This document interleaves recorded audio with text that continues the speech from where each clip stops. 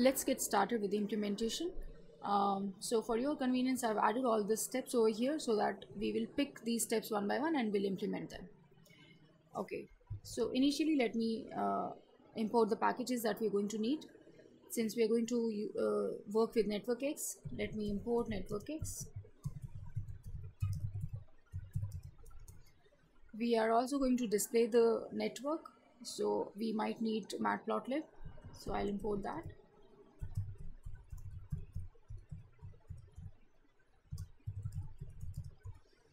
We will be randomly choosing the triangles out of all possible triangles, so we'll need the random package,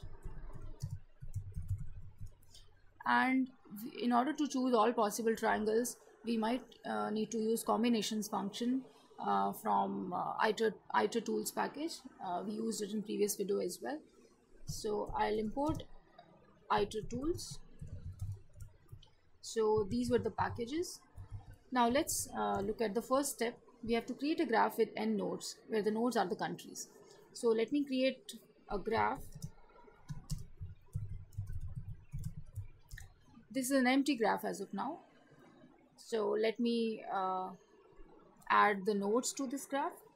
Let's initialize this n to 5 and we can change it later. So we are just going to start with a simple network where there are 5 countries. We'll increase that later on.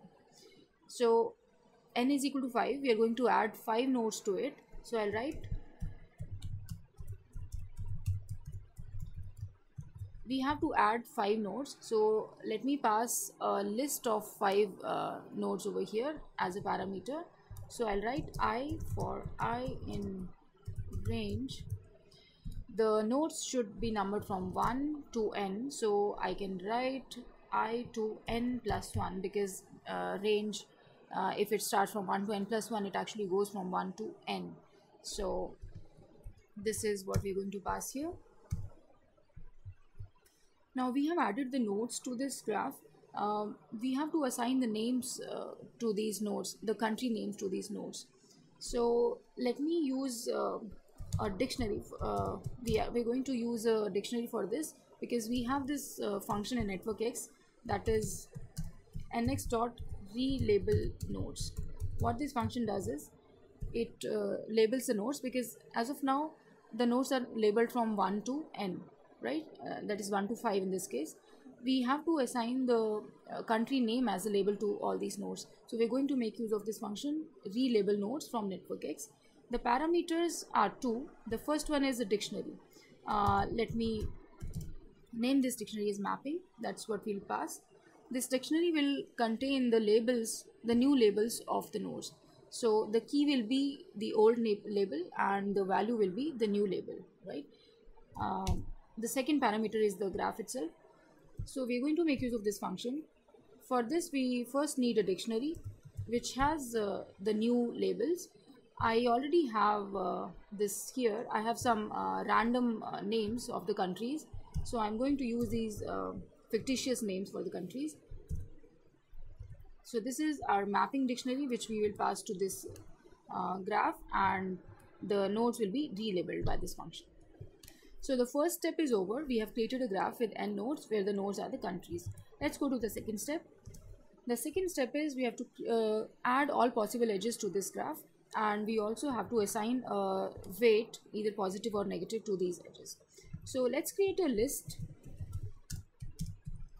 with 2 weights, positive and negative. So what we're going to do is we'll randomly choose one of these weights and we'll assign to the edges. Since we have to create a complete graph, we have to add all possible edges. So how can we do that? I can start a loop here. So I can write I in g dot nodes for j in g dot nodes. If I is not equal to j, then we will add this edge. So we'll write g dot add edge. We have to add the edge between I and j. We also have to assign the weight. Let's call the attribute sign. Sign is equal to, so we have to randomly choose the sign out of these.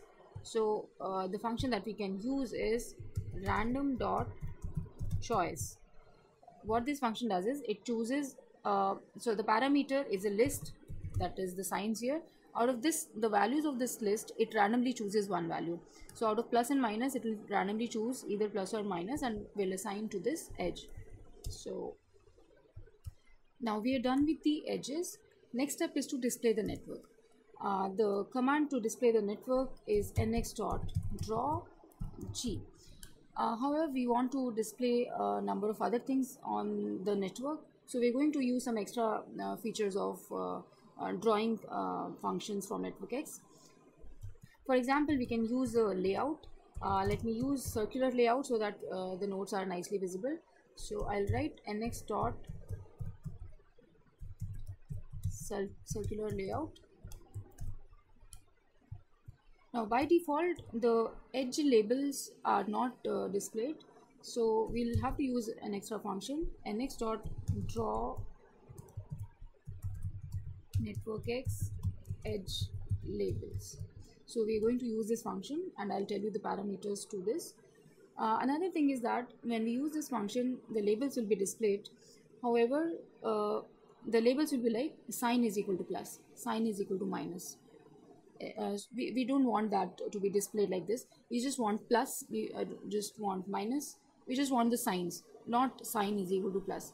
So for that, we will have to use one more extra function.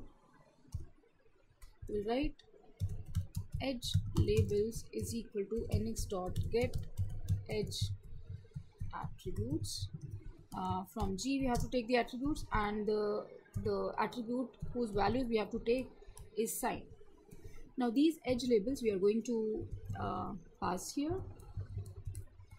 The first parameter is G itself, the second parameter is the layout that we're using, and then we'll pass the edge labels. Edge labels is equal to edge labels, which means the values that we are getting out of this function, those values only should be displayed here. If you want, you can change the font size, you can change the font color. So let's use this. Font size is equal to say 20.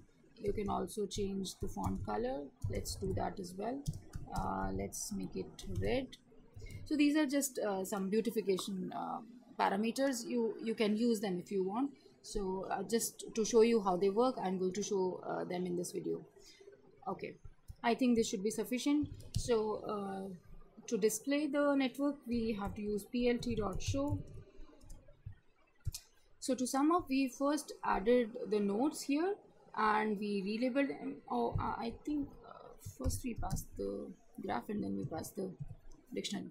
Okay, so first we added the nodes, we relabeled the nodes, then we added the edges and we assigned a weight to these edges, and now we are just going to display this. So let's try executing this.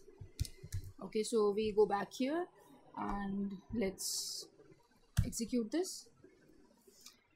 Okay, so this is not coming in a circular layout. Let's go back here.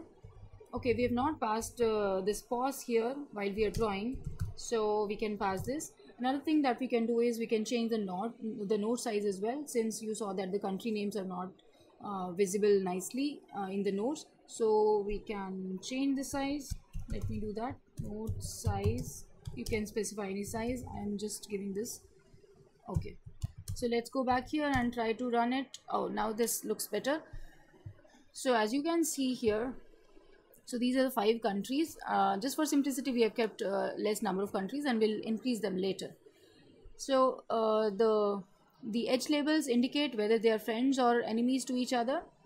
Now you can see there are some unstable triangles here. For example, Alexandra, Beerland and Bercy, you can see that they are all enemies to each other. So we see that these kind of relationships don't tend to stay for a long time in the network. They tend to go towards the stable state. That's what we will show in our implementation. So that is one unstable triangle. Another unstable triangle, let's see, yeah, Alexandra, Antrim and Beerland, you see they are all again enemies to each other. That's another unstable triangle. If you look at Antrim, Eplex and Bercy, they are all friends to each other. So this kind of relationship should stay as it is. So this is the first three steps completed. We have the network with us. Now we have to make it evolve from one state to the other. Let's close it and go back to our program. So let's go to the fourth step now. Now we have the network with us and we have to observe the triangles. So let's execute this 4.1, that is get a list of all the triangles in the network. How do we do that? To get all the triangles, all the possible triangles, we'll have to choose 3 nodes from the list of nodes, right? All possible combinations of 3 nodes. So for that we first need a list of all the nodes. So I'm going to get that nodes is equal to g dot nodes. So we got a list of all the nodes. Now we have to out of this list we have to choose 3 nodes at a time. So let's create a list, tries list, which will keep all the triangles in the network. So how do we do that? We'll create a list and we'll make use of combinations function here. So let's call it x.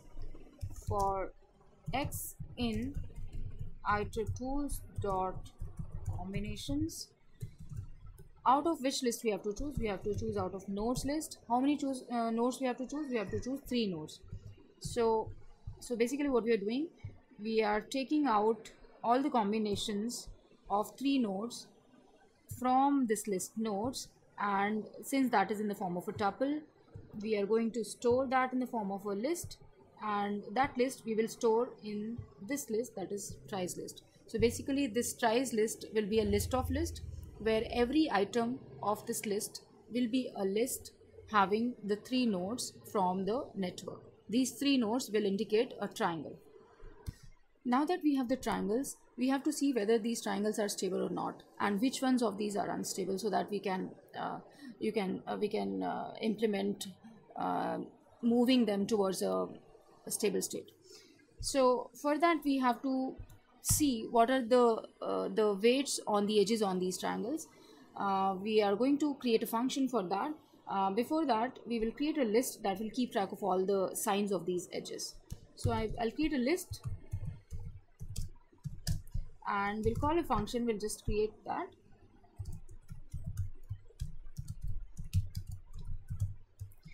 We'll pass the triangles list in that and we'll pass the graph. So this function we will just create. What this function will do is it will take the triangles list and the graph as the parameter, and it will return a list where this list is a list of list, and every element of this list will have the signing details of the triangles. Let me write it as a comment here.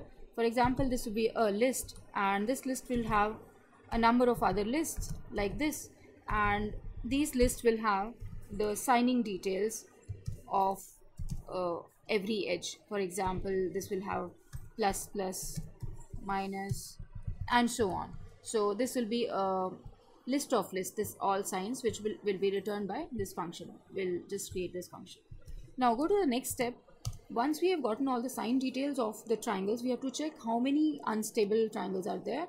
So let me create a variable here, and let me create a function also, count unstable.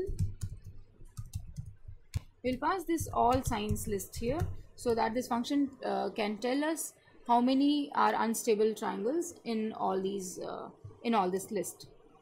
Okay, so once these two functions are created, we'll be done with the 4 steps. Now let's go back and implement this function first. Get signs of triangles. So we'll go up and we'll create a function.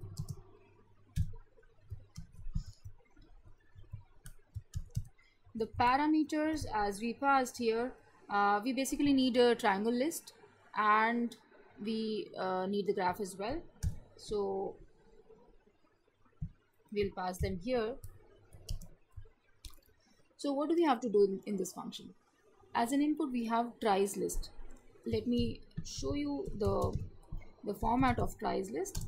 So it's going to be a list with element lists in it, and This list will have the nodes, for example 4 5 3. So this is an example, and the output has to be the sign list. Let's call this one. So basically we have to, the triangle is the one which is comprising of the nodes 1, node 2, node 3. So we have to see the sign between 1 and 2, and we have to store it here. We have to see the sign between 2 and 3, we have to store it here, and we have to see the sign between 1 and 3, and we have to store it here, right? So the output will be something like this. For example, so this plus indicates that the sign between first and second node of the triangle is plus. This minus indicates that the sign between second and third node of the triangle is this. And this indicates that the sign between first and third node of the triangle is this. So this is how we are going to create the all signs list, and that's what we will return from this function. Similarly, the format of the second list and all subsequent lists will be like this only. So we'll create this empty list that we are going to return. Now, for every list inside this, what we have to do? We have to do something. So we are going to start a loop for every element list inside this list.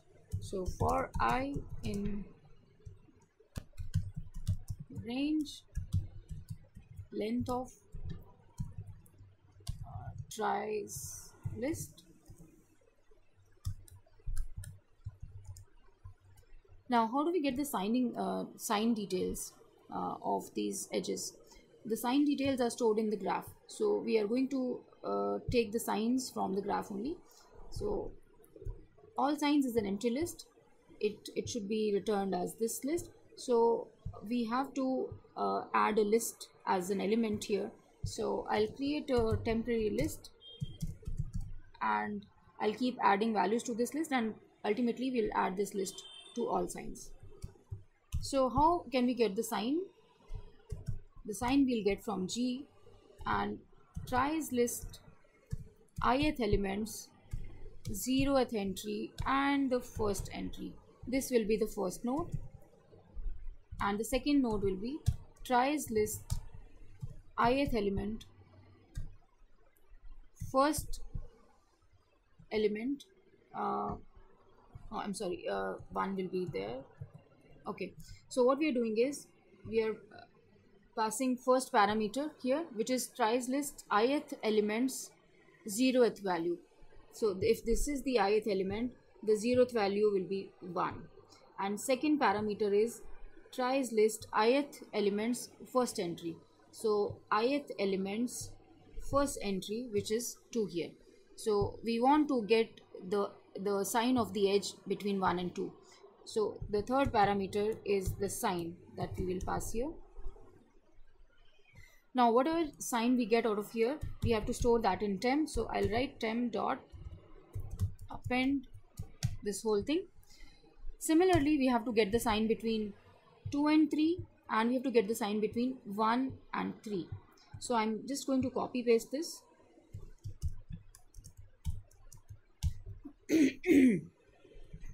So initially this is the sign between 0 and 1. The second will be the sign between 1 and first and second entry, and the third will be sign between second and 0th entry, right? Or 0th or second entry. This is undirected, so you can use it either way. So by this time we have gotten this temp list, which we have to store in all signs. So I'm going to write all signs dot append this temp, right? So we have done it for all the lists in the tries list. In the end of this list, we can in the end of this for loop, we can return all signs. This was the implementation of the first function, that is get signs of triangles. So we have now stored the signing details of all the triangles. And now let's get back here. The second function that we have been using and we are yet to implement is count unstable. So now we have all the sign details in this list, all signs which has been returned by this function. This list we will pass to the next function, which will count the number of plus in every list and will tell us whether it is stable or not, and it also will keep a track of the total number of unstable triangles. So let's now implement this function count unstable. Let's go up here. The parameter was all signs, right? And it is returning a variable which is unstable. Okay, so we'll write all signs here, and it is returning a variable unstable. Let's also keep a track of stable triangles. So initialize to 0. Now we have all signs as a parameter, and you know that the format of all signs is like this, where every element list has the number of plus and minus given in it. So we can simply count the number of plus and minus, and we can get to know whether the triangle is stable or not. So we can start a loop here. Length of all signs, length of all signs.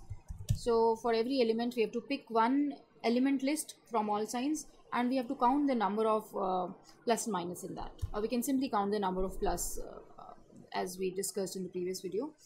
So if all signs ith list dot count, what do we have to count? We have to count plus if it is equal to 3,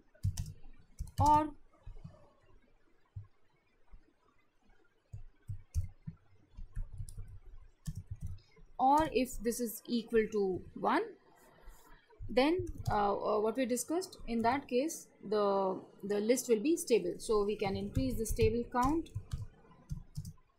in this case. On the other hand, let's use else if. On the other hand, if the total number of plus is equal to 0 or 2, then it will be unstable. So I'm just copying pasting here. So if the total number of plus is 2 or it is 0, then it will be unstable. So we'll increase the unstable count here. So I think we are done. So by the end of this for loop, we would have the total number of stable and unstable triangles in the network, which we want to keep track of in order to know whether the complete network has become stable or not. So we can print this information so that we can keep track of it. So let's print number of stable triangles. Let's also print the total number of triangles.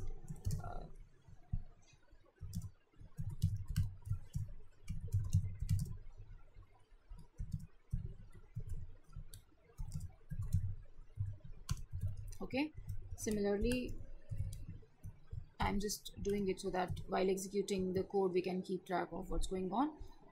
Number of unstable triangles out of stable plus unstable are unstable. Okay, so I think we are done with these two functions implementation. Let's go back here, and okay, so we have implemented this and we have implemented this, so it should work fine. Let's try executing it and see whether it is telling us the stable and unstable triangle count or not. Okay, let's execute this, and okay, let's check. This is the graph that we just visualized. I am going to close it.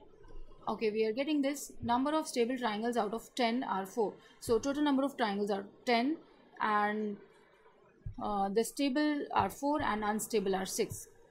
Okay, so this is working fine. Let's go back. In the next part of the video, we will see how we can choose an unstable triangle and how we can move it to a stable state. So we will do it for all the triangles and the network will eventually become stable.